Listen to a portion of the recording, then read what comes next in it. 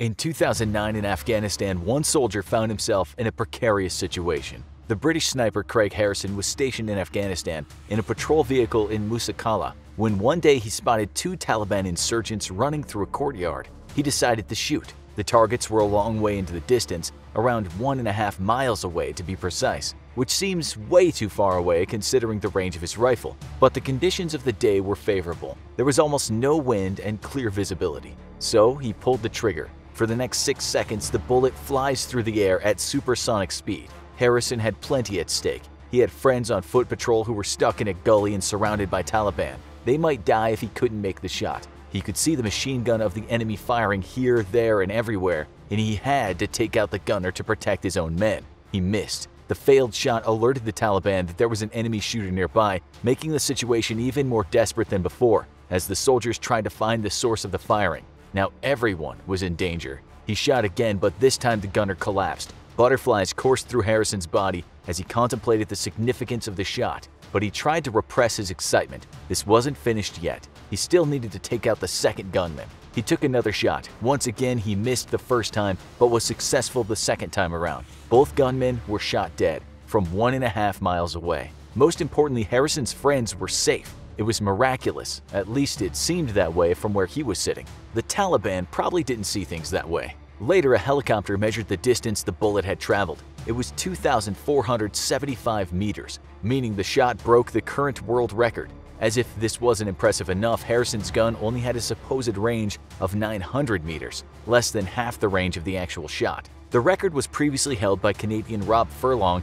in 2002, who shot an insurgent in Afghanistan from 2,430 meters away. Before him, another Canadian called Aaron Perry also shot an insurgent in Afghanistan, this time from 2,310 meters away. But the poor guy only got to hold the record for a few weeks before being beat by his comrade, who shot just over 100 meters further.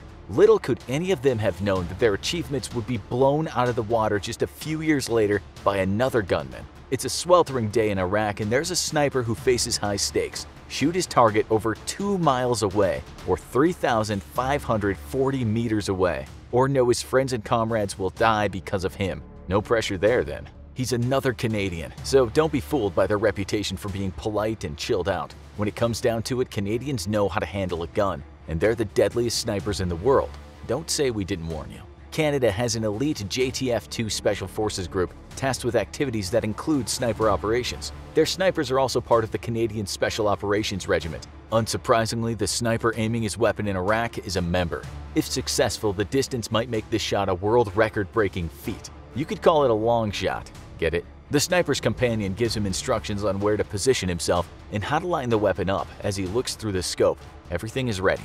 The shooter gulps. It's as if all his years of training in elite special forces have been leading up to this very moment. Here goes nothing. He breathes in, breathes out, pauses, and squeezes the trigger. As the bullet flies through the air at an incredible speed, there's nothing to do but wait. When making a shot, a gunman has multiple factors to take into account. Above all, there's the wind, the angle, and the light. The further away the target is, the more complicated the shot becomes, and the more variables are involved, including even the curvature of the earth, and that's why flat earthers make terrible snipers. Basically, there's a lot of margin of error. It actually takes excellent math skills to make the right calculations about when and how to shoot. In fact, the classic sniper maxim is that sniping is weaponized math. Sexy. Let's take a look at the aspects to consider in more detail.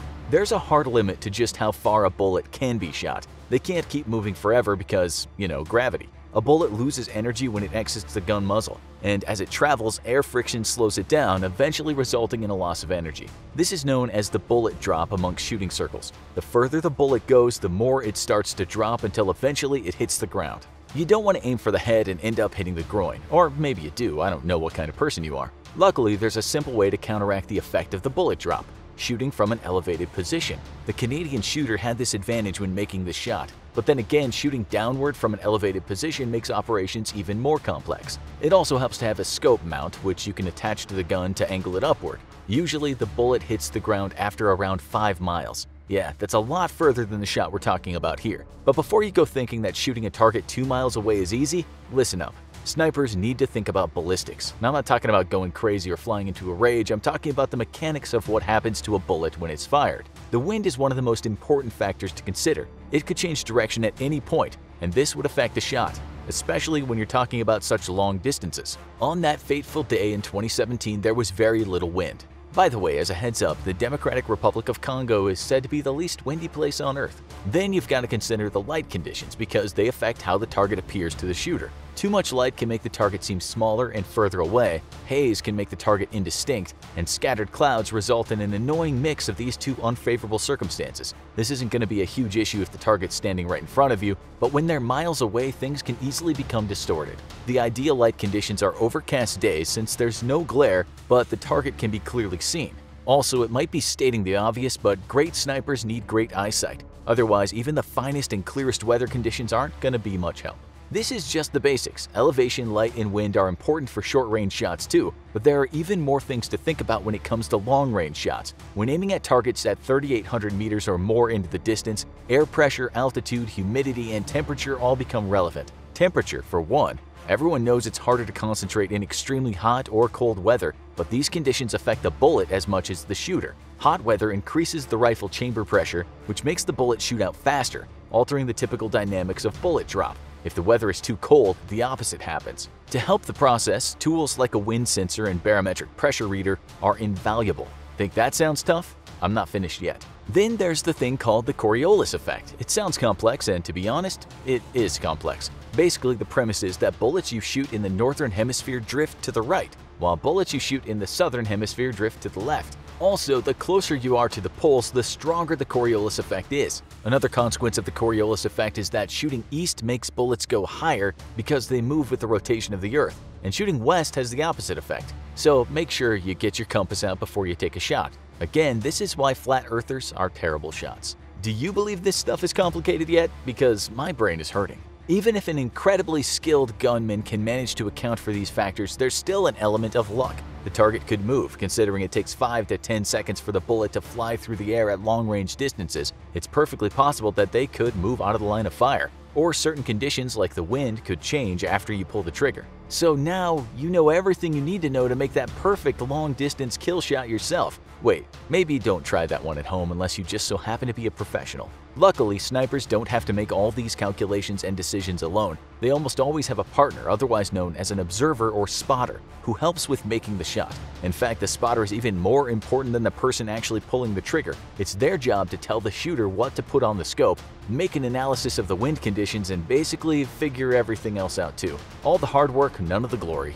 In contrast, all the shooter has to do is stick to the plan, maintain aim, and pull the trigger. Easy. Finally, the type of rifle the sniper uses also makes a vast difference. The Canadian in Iraq used a Macmillan TAC-50, commonly viewed as one of the best rifles you can get. The grooves in the barrel of the gun form a spiral-like pattern, which makes the bullet spin in flight. It's not just for aesthetic purposes. This makes the bullet more stable and stops something called spin drift. Because I know you're dying to learn yet more sniper terminology, spin drift is when the bullet veers to the side of its original trajectory. For example, a rifle with a right-hand spiral twist shooting for 10,000 yards could see a bullet head 10 inches to the right. At an even larger distance, the bullet's likely to veer even further off course. Having a fancy gun design isn't going to stop the bullet moving on a windy day, but it can limit the drift that takes place during normal conditions. Now, I'm sure you've had quite enough of the theory. Let's head back to Iraq, where a brave sniper has just pulled the trigger after doing some complex math calculations. For such a long-range shot, there's a tantalizingly long wait until you find out whether you've been successful.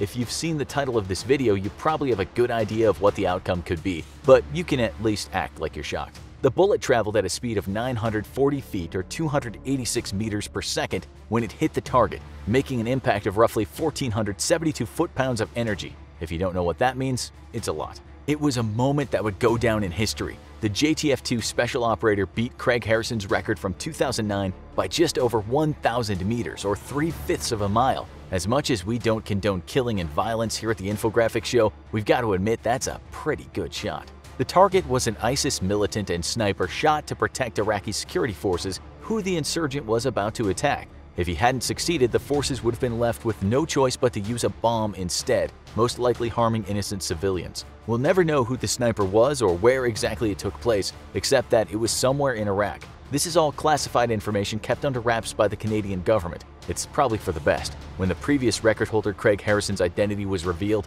he became a target for terrorists and ended up with post-traumatic stress disorder. Sorry to put a downer on things. Now watch this video about the world's most hardcore American sniper, or the most lethal special forces units around the world.